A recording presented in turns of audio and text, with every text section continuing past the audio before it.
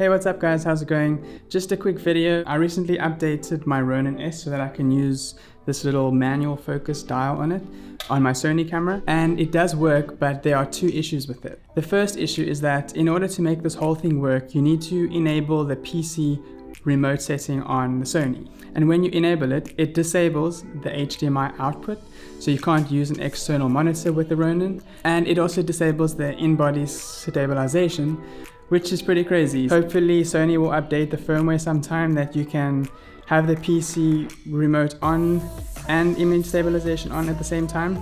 But at this stage, if you want to use the manual focus dial on the Ronin, it's going to disable those two things, the HDMI out and in-body stabilization.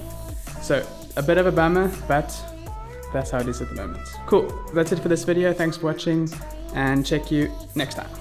How do people hold this camera for so long?